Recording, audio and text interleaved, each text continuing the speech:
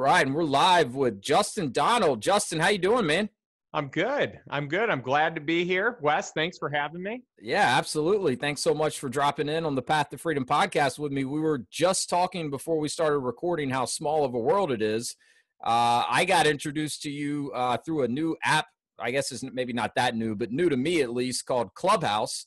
And you were on there, I guess, hosting a room, kind of promoting your book, The Lifestyle Investor, that just came out. And I was like, man, this is interesting. I love everything this guy has to say. I ordered the book, and then literally just like a few days later, I was talking to a mutual friend of ours, Eric Van Horn. Eric was recently on my podcast, and I know you've been on his, and he's been on yours. So it was just kind of a small world to find out that you and Eric have been friends for years as well. So glad that we connected, and super excited to have you on the podcast and sharing all your knowledge with the audience. Yeah, I'm happy to be here. I love just the name of your podcast, the brand, what it stands for, to just really live freedom in your life. I think it's great. And I think it's very serendipitous the way that we met, because I'm not on Clubhouse much. I've been on Clubhouse 2 times. I've only hosted one room. Yeah. I hosted that room at my friend's request, saying, hey, I want to help you with the book launch. This is my way to help you.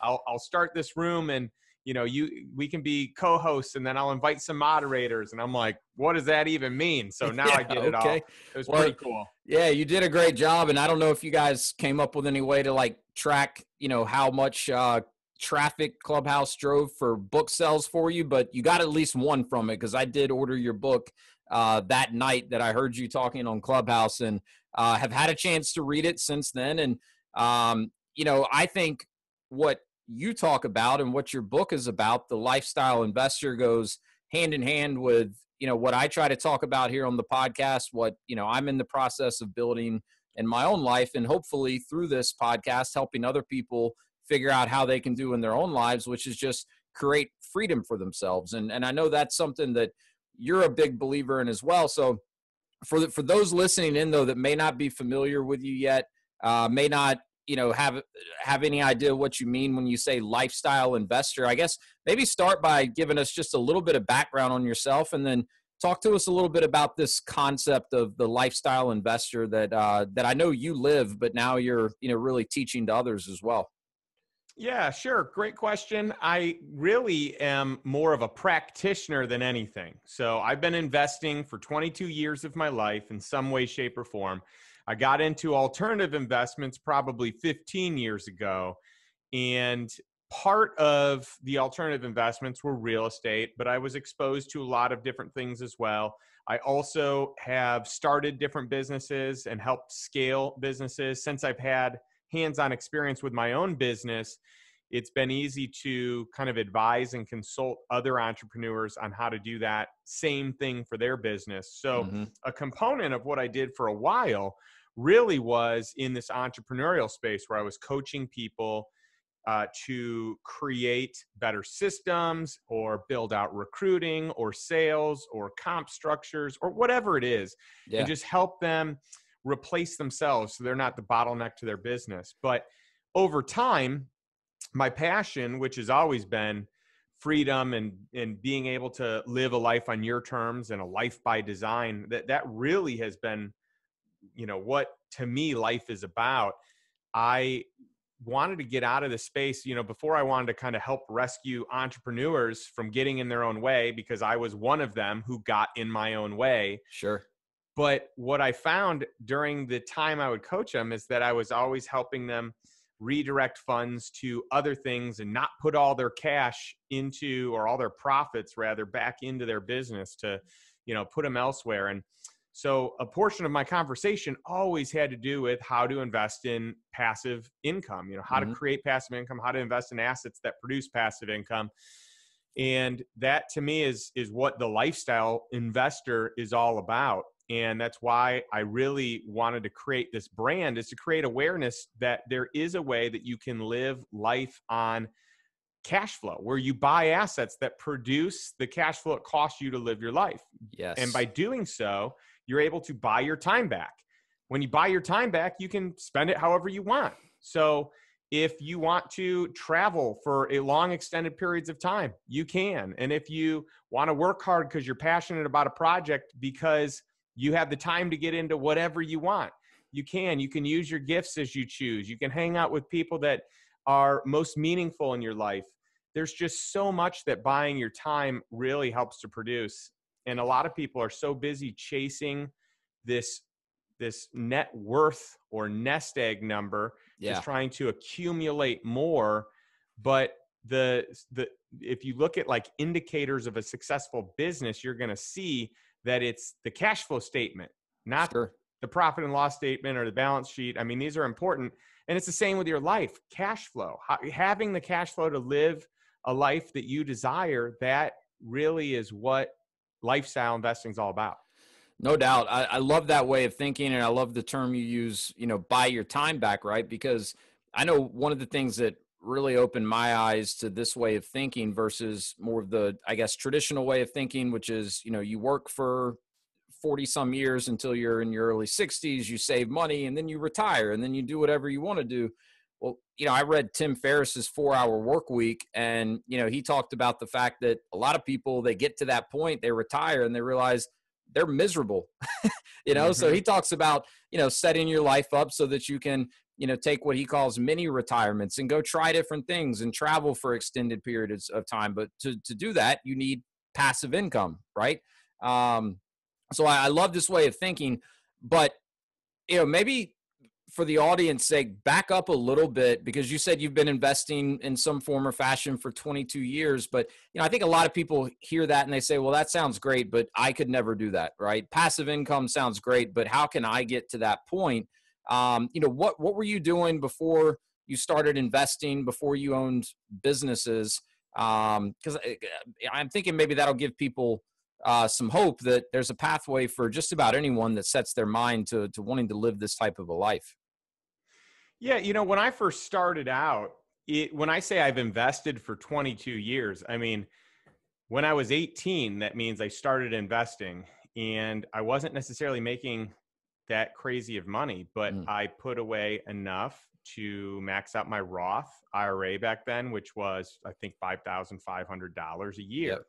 year. That comes out to $105 a week. That's not a lot of money, but what I Yeah. did is I disciplined a habit, and Yes. that habit stuck. And as I started to make more money, I started to save and invest more money.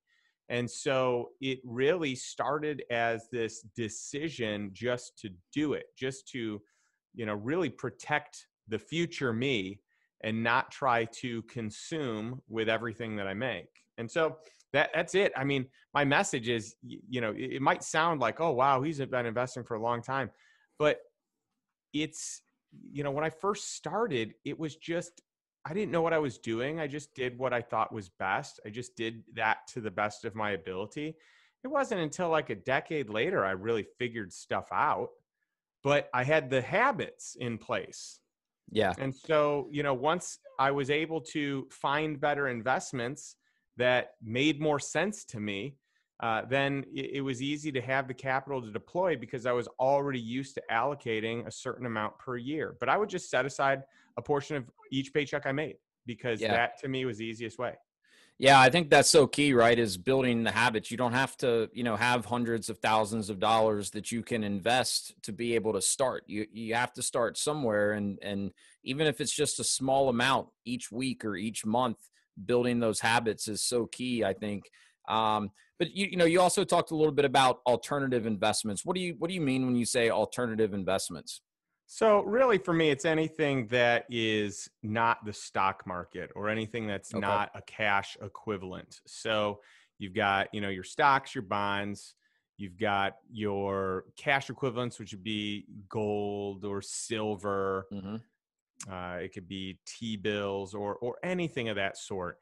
And to me, it started with real estate. So to me, at first, the alternative investment was real estate, but that broadened once I understood more about what alternative investments were, and once I understood, this world of debt and this world, where you can lend and get great returns, and this world of investing in companies and private equity, just operating companies, and the unique structures that you can do there. So, it has since expanded, but it really began with real estate. It began with mobile home parks, and I've done single family homes. I started a single family home maintenance company with a couple of friends that really took off. And at one point we were wanting to scale the home side.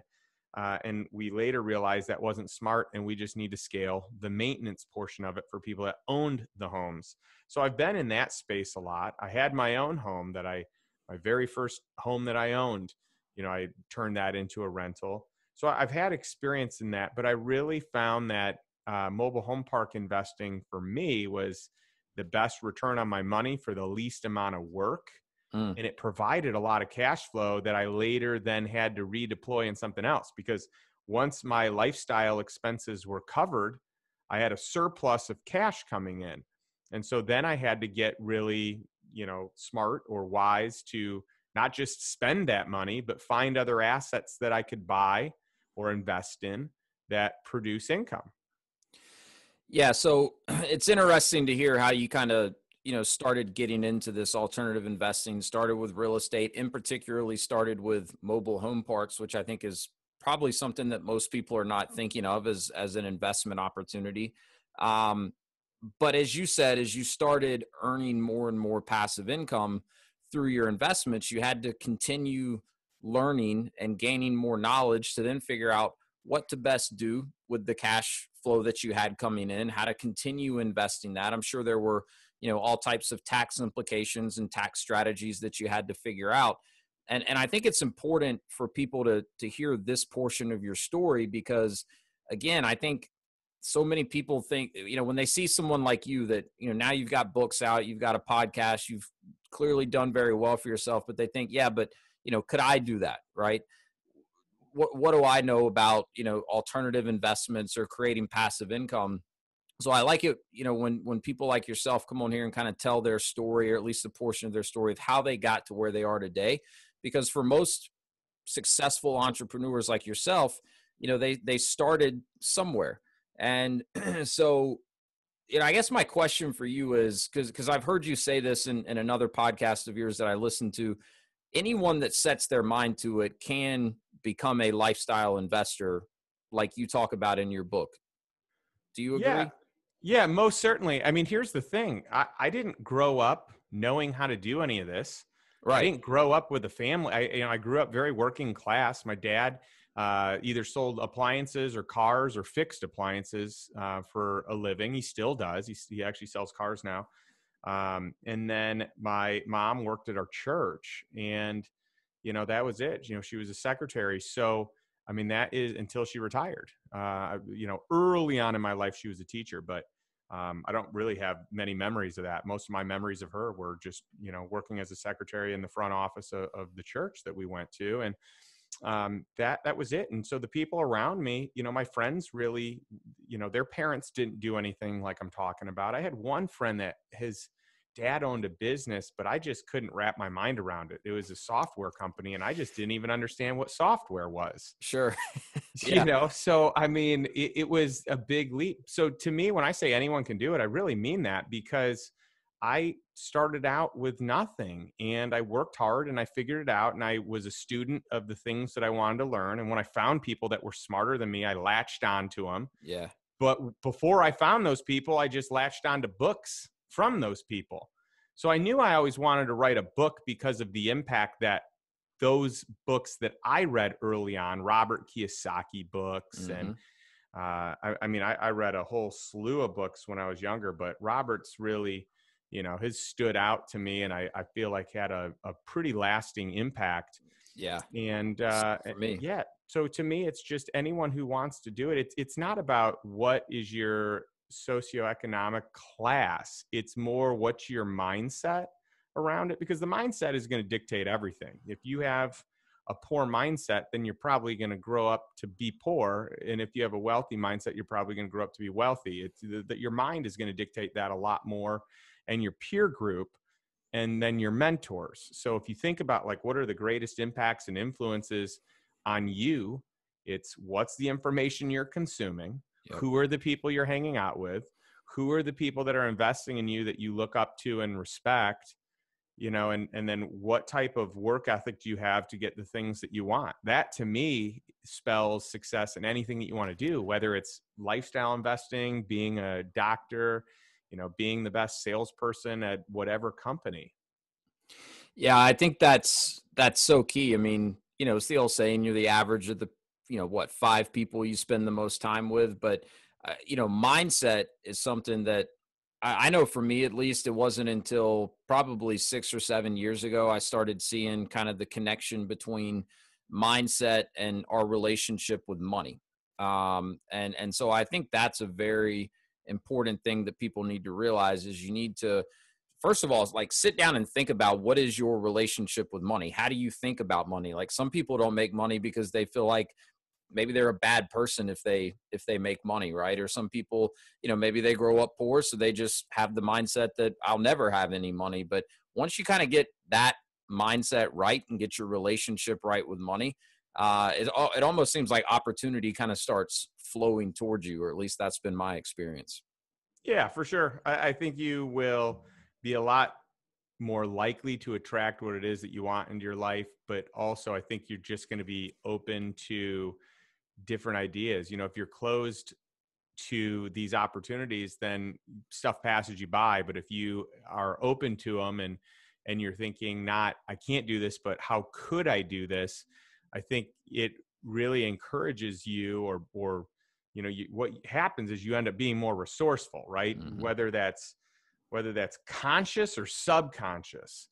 And that is the power in it. It's like asking yourself better quality questions, and it's also just spending time with people that play the game of life at the level you want to play it at, because they're going to expose you to their type of thinking, which I guarantee is different than yours. I mean, this was so true for me. I would hang out with people that were getting the results that I wanted early on in my career, once I figured out who those people were. And I was just like impressed. They lived in a different world. Their mindset was just, I was like, how did you learn to think this way? Right. Yeah. And that's it. It's just the exposure. That's it. You could get it from books. You can get it from podcasts. Mm-hmm. So I honor you for putting something out like this where you're helping people get there. As am I. I think it's really important in whatever type of information people are going to consume. But it can happen by hiring a coach. It can happen by just someone taking you under their wing. It can one of the things I made a career of doing, even early in my business career, was taking someone out to lunch or coffee once a week. 1 to 2 a week was my goal. And generally I would try to hit 2 times, but I had a very long streak of taking someone out at least once a week. And that was just, it was I can't even put into words the shift that made mentally, to my confidence, to just the ideas that I had. Oh, I bet. And I mean, I'm guessing the people that you're taking out to lunch or coffee are people that were better than you at something that you knew you At wanted everything. to be better at, right? Yeah. At least Yeah. I felt that way. I felt like they're better at everything than me. Yeah. Well, that's one of the questions that I wanted to ask you. And I think you've really pretty much answered the question in a few different ways, but like so many people spend the majority of their life just kind of being a slave to their job, or however you want to put it, and they never really seem to live life to the fullest or the way they would want to. But as you've just talked about, anyone can learn these things. So I guess my question for you was, why don't more people? But I think you've already kind of answered it indirectly. It's not going to fall into your lap. You have to proactively go out there, look for people that have the knowledge that you want or that you need to do what you want to do with your life, and then go learn it. But it's out there, especially in this day and age. Like you said, there's books, there's podcasts. I mean, there's so many places that you can go to get this knowledge, but you do have to be proactive with it. Yeah, success leaves clues. So, the whole idea is, if you're willing to mirror and model someone else that has gotten the results that you desire to get, you can also get them. but it does take a commitment. It takes a belief. So that's why I always say it starts with mindset, because you Yeah. have to believe you can do it, because there's ample info. And the way I'm talking about doing it is just one of many ways. That's just the way Sure. I did it. There's Yeah. so many ways to create financial independence and financial freedom. And the resources are truly abundant, but someone Hmm. really needs to believe that they can do it. And that really is going to steer the ship. And I had to fight against these beliefs that weren't my own when I first was growing up, because my parents had this scarce mindset around money. Like there was never enough. And that's okay. Like I don't feel bad, that was what I grew up in, and I don't blame them. I think that's their framework, and I think their Sure. parents were even more scarce, than mine. That Yeah. it was just very scarcity minded. But I would catch myself saying money doesn't grow on trees, and I was making good money at a certain point in time, like early in my professional life, and I'm like, why do I even say this? Where's this What, come where did I from? get this from? And it's Yeah. just, and there's so many of these beliefs you just take from your parents or people that and you just adopt them as your own without even considering what it means and the whole scheme of things. And I was like, I gotta stop saying that, because that makes me like believe that there's not a lot of money out there, when in fact I know there's a lot out there because I see the people with it. Yeah. I think, talking about mindset shifts, I mean, for me, it was a big part of it was coming to the realization that, money is not a finite resource. It's really an infinite resource. And then you have to get, comfortable with being someone that is capable of acquiring money. And then, of course, coming up with a plan of how you're going to do that, and then learning everything you can to execute that plan. But yeah, again, it comes back to mindset, right? I mean, so much of this, I think, always comes back to mindset. Well, and But let's also take it one step further, because you mentioned this a second ago, and I'd love to, piggyback on it. yeah. You're also fighting against routine, and you're fighting against the way that it is. Mm, So most people, you said, most people are a slave to their business. So let's take this from the ground level. hmm. I think if you don't own your own company, most people are a slave to their job. Yep. And if it's not their job, they're a slave to the income that they make. They're a slave to the security that they have, or the Hmm. illusion of security that they Yes. have, Good point. which, this year we realize that more than ever. It's kind of interesting to me, like banks really consider, when someone is an employee, that type of income is safe and that type of job is safe. And it, to me, is the same thing as living in this fancy neighborhood it's a gated community. And so therefore you're like, oh, we live in a safe neighborhood because we have a gate. Right. Well, yeah, Yeah. I'm telling you, if someone wants to get in, a gate's not going to stop them. That's Yeah. just an illusion of security, right? And Definitely. and that's what 100%. most jobs are, is an illusion of security. And when you have that security, then that you kind of like flex these muscles of needing that, and it's really hard to keep variety active. So then some people say, all right, well, I don't want to be a slave to a job, so I'm going to start my own business because I want freedom and I want autonomy and I want agency in my life. But they build this business thinking that's what they're going to get. And what really happens is they become an even greater slave to the business. They Yeah. work more hours than they're working. Granted, they probably make more, although in the beginning years, you probably make less, Yeah. right? But in Yeah. No time, you doubt. could probably make more. You can build systems, you can leverage people, you can leverage technology. So in the long haul, you might work harder to make more, but it often can be a bigger trap, because the harder you work, the more you make. Hmm. And then you get accustomed to this lifestyle. You become a slave to the lifestyle or the money that you make. Yeah. So it's not just the business. You might be handcuffed to the business because without you, it doesn't run. And without someone making the decisions, you can't scale properly. And so you're a slave to the business. You're a slave to the money that you make. You're a slave to the lifestyle that you become accustomed to, and you don't want to regress. Hmm.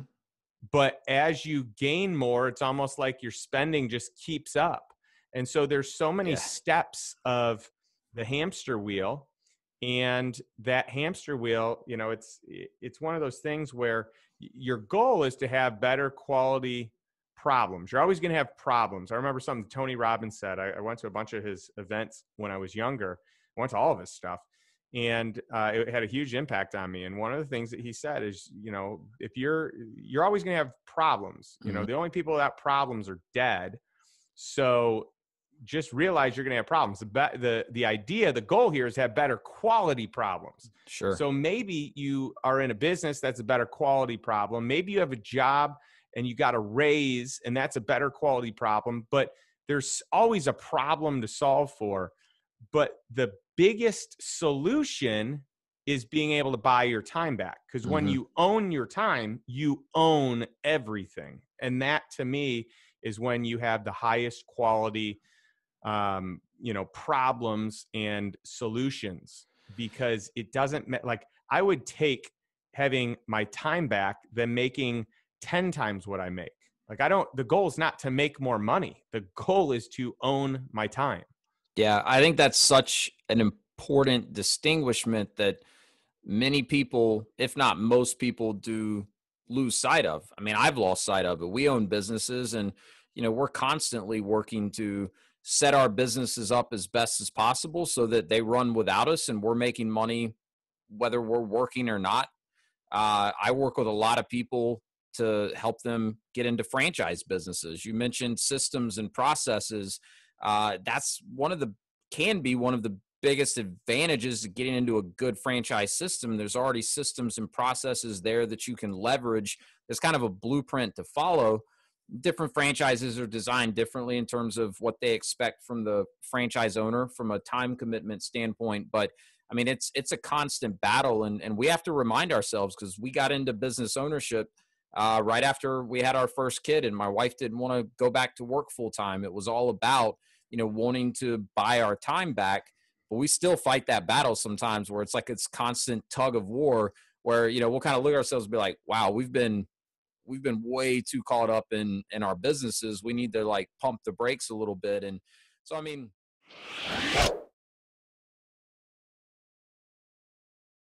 if you're listening to this podcast, then there's a good chance that you're looking to create more freedom in your own life. There's also a good chance that you realize that owning your own business can be a great way to take more control of your livelihood and create more of that freedom that we're all looking for.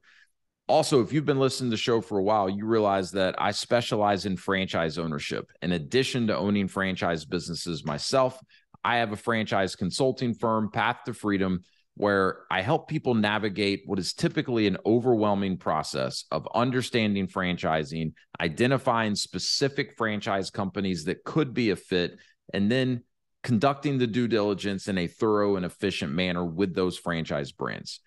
My whole purpose here is to leverage my experience working for franchisors, owning franchises myself, and how we've been able to use that to create more freedom in our lives and help you determine if that could be a path that makes sense for you as well. So if any of this sounds interesting, if you've considered business ownership in the past, whether you've explored franchising specifically or not, I'd love to connect with you. I'd love to learn more about you and what it is that you're working towards in your life and determine if I may be in a position to help. A great starting point is the link below in the show notes, which will take you to a short form to fill out, and you'll receive a free copy of an ebook that I've put together, The 7 Steps to Freedom Through Franchise Ownership. That'll also get us connected, and I'd love to set up an introductory call where I can explain a little bit more about the process that I use to help people determine if franchise ownership could be a great way to start charting their own path to freedom. So click the link below in the show notes, receive the ebook, and let's get connected. I'd love to hear from you.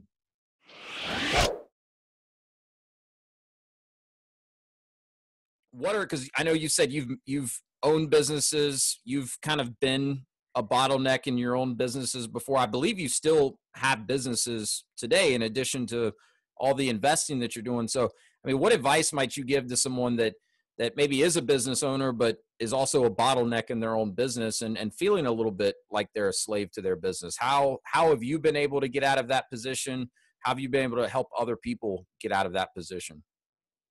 It's a great question. It's all about the who that is going to help kind of create that system. So it's more the who than the how.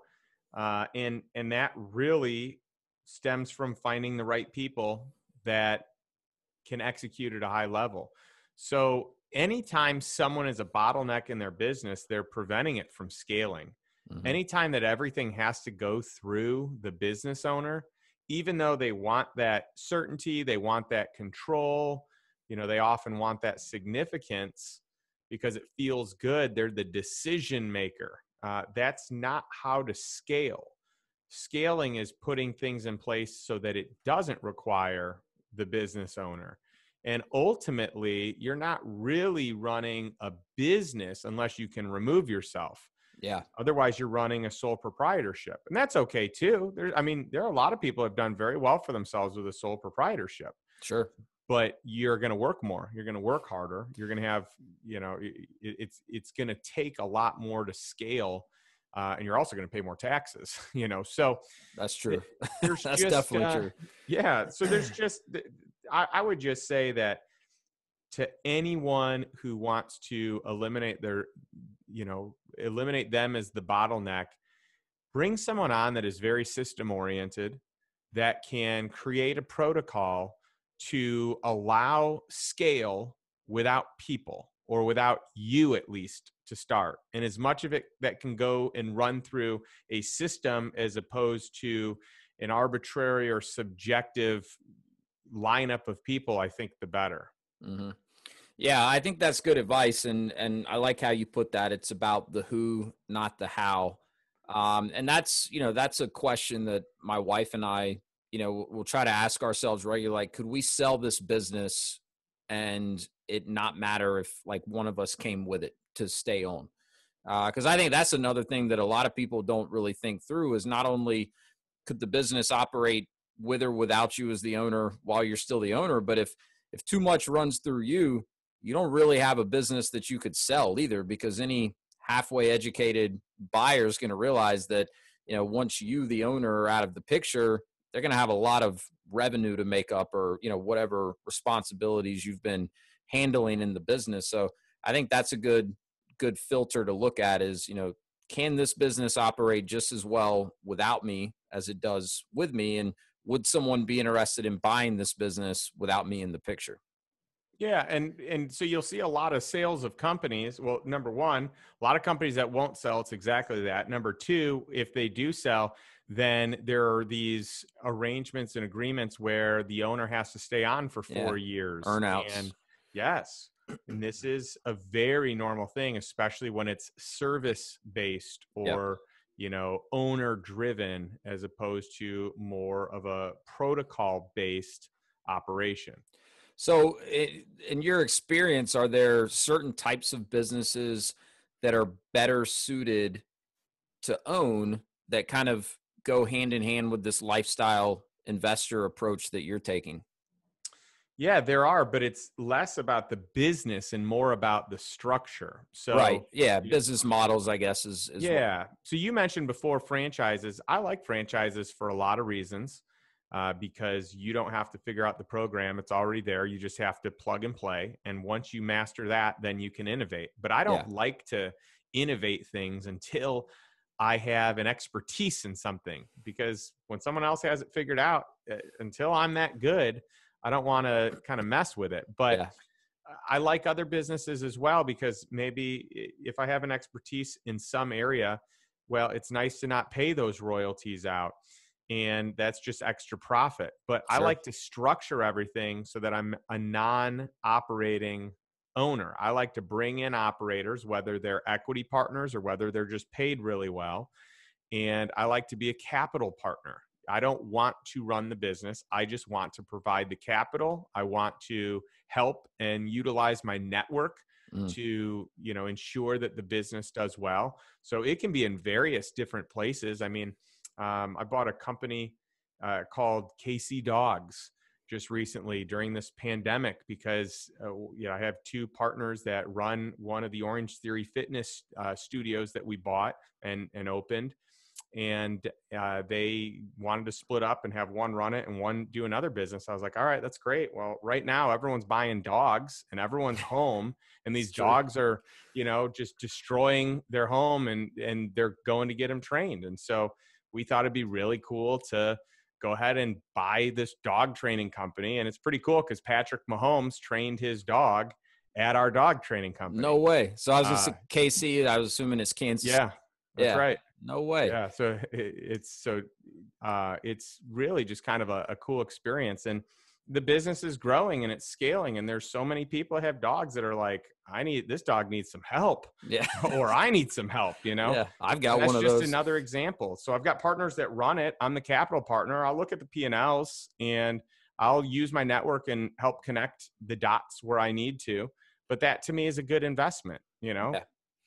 No, that makes a lot of sense. I mean, my wife and I have a business partner in our businesses, and that's exactly what he does, right? I mean, and that's what we're on our way to doing right now. In fact, we are launching a new franchise business here in a couple of weeks, and we've hired an operating manager to run the day-to-day because we all have other responsibilities, and we want to earn some of our time back, right?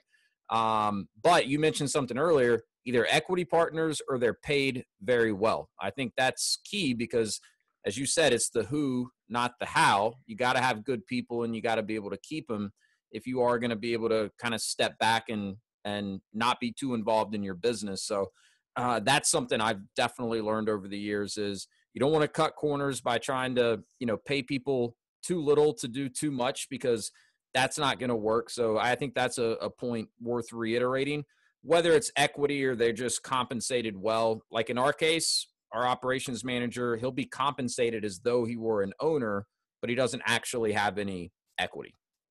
Yeah, I think that's great. And you just don't want to be stingy. I mean, create a win-win scenario. The salary that I pay each of my operating partners in the two businesses I just mentioned are higher than what they were earning before. I mean, what a great start there. They're already getting a pay raise. Yeah. And they have equity, you know?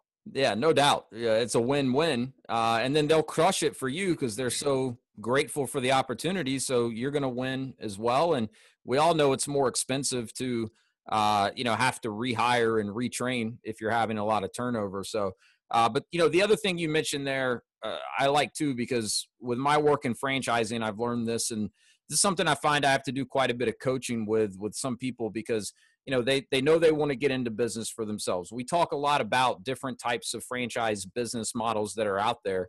There are some more owner operator type franchises where by design, the franchisee kind of wears all the hats, right? It's not a scalable business. And for some people, that's fine, right? Because it gets them out of working for someone else. They still maybe have a little more control of their time and their schedule, and they can earn more, right? So for some people, that's a good fit because those types of franchises tend to be less to get into as well. But then you have other types of franchises that what they're looking for out of the franchise owners differ. And in some cases, they're really looking for someone with some capital and some business savvy that knows how to hire the right people, put them in place, and let them grow the business, right? So what I do when I'm working with someone and we're going to try to find some franchise businesses that line up for them, we first get clear on what they want their role to be in the business before we ever talk about products or services or what industry they're going to be in. And to me, that's a good starting point because once we get clear on that, then we can go out and find franchise businesses that have a model that aligns with what they're looking for. So I thought that was interesting that you brought that up as well. Yeah, and I think you want to be looking at what's better than, not what's the best. So if you're working a job and you don't like it and you want to do something different, well, another job is likely better than, or starting in a business that maybe like a franchise that requires a lot of your time, that's still possibly and probably better than what you are doing. So that's an upgrade. That doesn't mean you have to do that the whole time.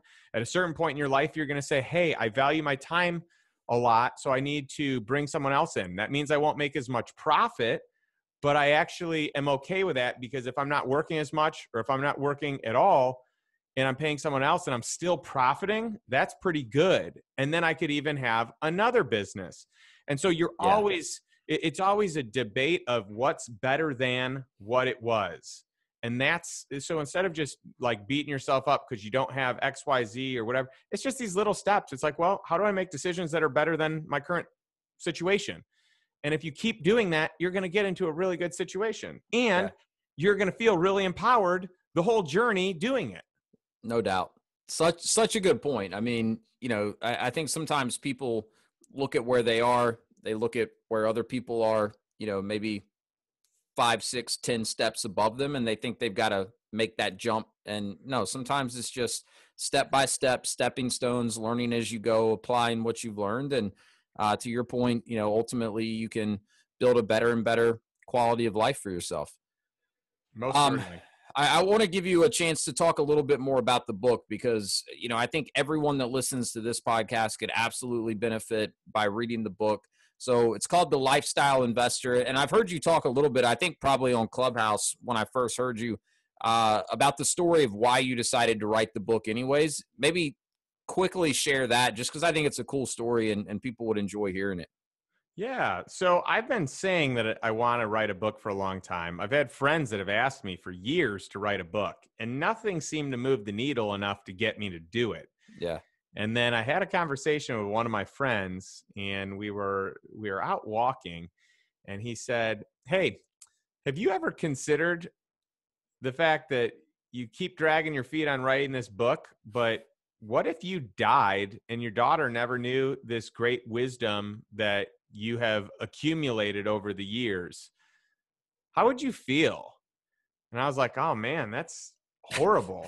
It's incredibly morbid, but it's just, I mean, it was such a punch to the gut. I mean, literally days later, I started writing. What a good friend to be able to ask you that pointed of a question. That's right. Yeah. He's never been afraid to do that because he values the relationship, not just, people liking him. And by the way, by default, I like him even more because he's real, and he's, I mean, that was motivating. And I said, all right, well, I'm going to get this stuff out. And so really it was for my daughter, and anyone else that benefited, they benefited. And I just felt so good and motivated and inspired to write it. And it just started to flow, and it started to come together pretty quickly. And then I had a lot of my coaching clients kind of weigh in, and I had people that read the different sections that I had. And I just feel like I had a great community that supported me as I wrote it so that it would appeal to anyone. And my goal is that it could appeal to a novice, someone who's never really invested, but at the same time appeal to a professional that maybe they've been an investor for a couple decades. And I really believe I've accomplished that because I've heard great feedback from both sides of, that spectrum. And, the whole idea is I think everyone can get better at creating some asset income. And that's all that it is. It's taking a step towards that and figuring out what does it cost you to live and what is that per month just to survive, not even what your current lifestyle is. And how do you create enough passive cash flow, passive income to cover that? And so I give all these different examples. I have my 10 commandments. These are, I call them the 10 commandments of cash flow investing for passive income and financial freedom. So it's the subtitle of the book, but it's my 10 criteria for why I invest the way that I do. And I wanted to lay out not only these rules, but also I wanted to lay out an example or two for each of them to model. People can just model these. They can find these same deals or similar deals like it and just structure the terms the same way. It's very detailed. And like you said, I think there's something in it for everyone. Like I would not consider myself a professional investor. Like we have a couple of businesses, we plan to do more of that. Just invested in our first piece of real estate like 4 months ago. Piece of commercial real estate. My wife and I bought it. We're leasing it to our businesses that we own with a business partner. So like far from a professional. So there was some stuff in there that was very, very appealing to me that I was somewhat familiar with, learned a lot more about it. And then there were some things in there I was like, holy crap, I didn't even know people could do that. I didn't even know those opportunities were out there. And then I gave a copy to a good friend of mine that hasn't done as much with businesses, but he's done a lot more with real estate. And, he read it and was like, it blew his mind in terms of just some of the opportunities you talk about, but also how detailed you are with some of these examples. But I love the 10 commandments of cash flow investing, and we don't have time to cover them here. I wouldn't want you to spoil it for anyone here. If you want the full thing, go get the book. But like, would you say this is an accurate statement? Like, you, compared to a lot of investors out there, think outside of the box a little bit with how you structure some of your deals, I guess even where you're finding some of these deals. Yeah. So really what you're going to notice is that there's a way to negotiate that most people don't even realize exists, that there are terms that you can structure that a lot of people have never considered. And there are deals that exist that you, as a just regular investor, are never going to have access to unless you know the right people. And so there are deals out there where you can invest in a way where you're totally protected. Your odds of losing money are next to nothing, if not completely nothing. Yeah. But with incredible upside. And so, most people don't know that that exists. Most people don't know that you can invest in a way where you can get your initial investment back within a year or two and reinvest it, but still have equity in a deal and still get to participate in the upside and, get cash flow all along the way. I mean, there's just so many things out there that if you are willing to just learn and consider, it can do wonders for your mindset to say, hey, I didn't know this existed. There must be a lot of other stuff I didn't know that existed. Yeah. And I want to be this, blank canvas, willing to learn and try something new and get out of my comfort zone. Yeah, I love that.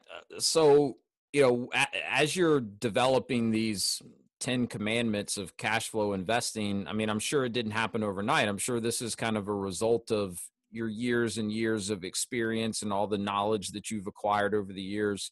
But how long would you say that, whether you've referred to it in this way or not, how long would you say that you've been investing by this principle of the 10 commandments of cash flow investing? Well, I mean, it's definitely evolved over time. When I think about one of my commandments, the fourth or the fifth commandment is cash flow immediately. I mean, that's fundamental to any of the investing that I've done, to the vast majority.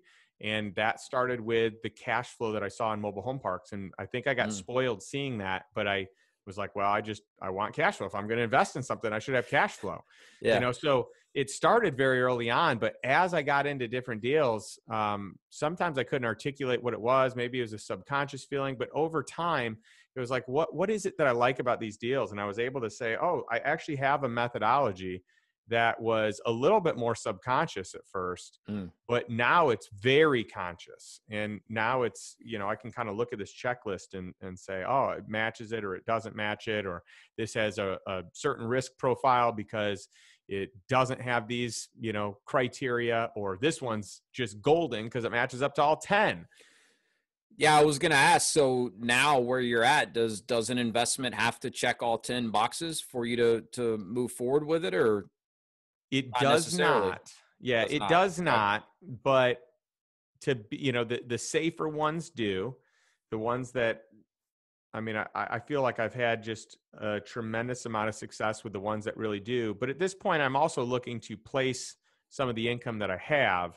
So I'm okay doing some things now that I have cash flow that I wasn't okay doing when I didn't have cash flow, right? Sure. Yeah. Now that lifestyle is covered and we've got a great lifestyle, and I have extra surplus cash flow that comes in every month, and I need to figure out what's best to do with it. So I have been able to deviate away from, some of my core principles, but they're still there. I mean, I'm still going to do things that subscribe to the majority of them, right? Right. You're not deviating like completely off the 10 commandments.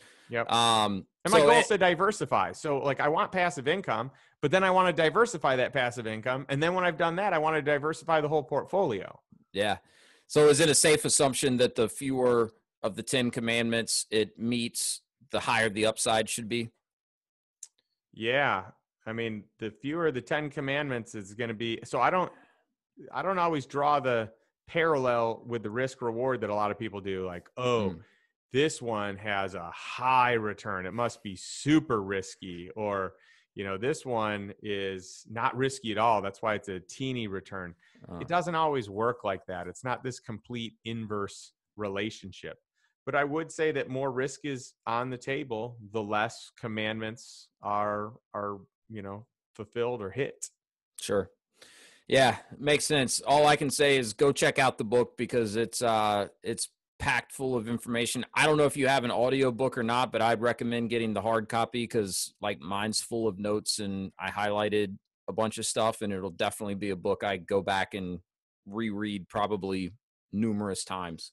Well, Um, and the hardcover, soft cover, whatever, paperback. I mean, these have a glossary in them, mhm. so you can go back. I would recommend. I mean, I want people to dog ear the book and go back and forth. And I just got this deal. Let me pull this out and let me look at this. Let me compare these terms. Maybe I should negotiate this with it. I want people to do that. So, I mean, part of the reason I have the glossary is to define everything so that you have one place to go and you understand definitions that I really wanted to simplify as best as I could. And then also all the proceeds of the book are going to charity. So there's an organization called Love Justice International that is all about human trafficking prevention. And Okay. they're set up in 17 different countries doing Oh, amazing wow. work. Yeah. So I didn't even know that. That's awesome. I yeah. must have missed that when you guys were talking about it in that clubhouse room that night. So yeah, even better. You'll learn a lot about lifestyle investing and you'll help a great cause as well. Um, you know, I know you're busy, so we'll wrap this up here. Just, one more question that I guess comes to my mind. I know a lot of the people that listen to this podcast are, they're kind of in the early stages of charting their own path to freedom, right? So like for someone that, maybe they've been doing the basics with their Roth IRA and putting some money into a 401k, maybe some mutual funds and that sort of thing, but they're wanting to do more of the alternative investing, but maybe capital is a little bit limited. Like where would you recommend starting in terms of not only just learning, but also like actually taking some action and, investing some money into some of these alternative investments that you talk about? Well, I'm going to say what I think. I mean, this is what I say in my own podcast, right? My podcast, The Lifestyle Investor. At the end of each episode, I say, just take action. Take Mhm. one step towards living the life that you desire, a life by design, not a life by default, and move towards financial freedom. And that can happen in a variety of different ways. It can happen by getting someone in your network that has some expertise. It can happen by investing in a deal with someone that has a good track record. It could happen from reading this book or any other book that could help you out. I'm not partial to my stuff. I mean, I just want people to learn and grow and do great things. And so, I mean, beyond even what I've got in terms of the book, I mean, there's a ton of stuff on my website that I've got tons of free content. Yep. And then I've got an email list that people really love.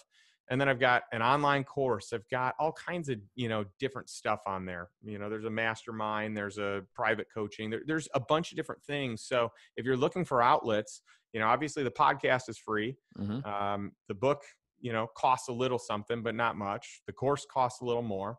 Yeah. There's a master class. And each step of the way, it has more cost to it, but I got a bunch of really good free stuff. And if you go to my website, lifestyleinvestor.com/book, I've got a bunch of free items. You had talked about the audiobook that is coming out in March. So that will be available. But right now, the first third of the book, part 1, is available when you go on the website. So it's, I can't remember if it's set up right now as launch week versus now is a little different. So I can't remember if it's free plus shipping or if there's a cost plus shipping. I think it's free plus shipping. Either way, it's a good deal. Yeah. And you get a bunch of cool stuff. Yeah. We'll link all that in the show notes because I did have a chance to check out your website, and you're right. It's loaded with tons of great resources, a lot of free information. The podcast is also on your website. I had a chance to listen to 3 or 4 of the episodes already. Great content, great guests that you have on as well. So definitely make sure to check out Justin's podcast and for sure pick up the book. Real quick before I let you go, if you're okay with it, I have a lightning round. It's the same 4 questions that I ask every guest that comes on the podcast. We'll run through these real quick if you can give me another 10 seconds. Okay. What's the best piece of advice you ever received, business or life advice? That your peer group matters more than just about anything else. Love it. What book are you currently reading right now? Ooh, I've got that right here. Incredible Parents by my Okay. friend Brandon Miller. All right. I'll have to check that out. I have a 2-month-old at home. Do you have any sort of a morning routine, anything that you try to do every morning to prime yourself for a successful day? Yes, I read, I journal, I pray, and those three things are a must. And I work out shortly after that, after hanging with my family. I love it. Final question. What is your definition of freedom, and are you living it? So yes, I'm living it because it's owning your time and being able to spend it in the way that suits you best and allows you to share your gifts best with the world. So that to me is everything. And I just encourage people to take one step towards what that will look like for them in their life. That's right. Take action, or as we say here on the Path to Freedom podcast, go drop in. Hey, Justin, man, cannot thank you enough for making time to do this. Really appreciate it. Glad that we connected. If there's ever anything I can do to help you, let me know. But you're an inspiration, man. Keep doing everything that you're doing. Really appreciate you. Thanks, Wes. It's been a lot of fun. We'll talk soon. All right, man. Take care. Thanks so much.